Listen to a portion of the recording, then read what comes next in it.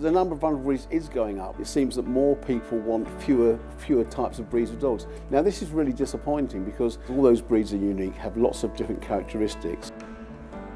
My name is Bill Lambert and I am the Health, Welfare and Breeder Services Executive for the Kennel Club. We register dogs from 222 different breeds. Some of those breeds are registered in large numbers, some in smaller numbers. When those registration figures, which is the number of dogs born each year, when they drop below 300, we classify them as vulnerable.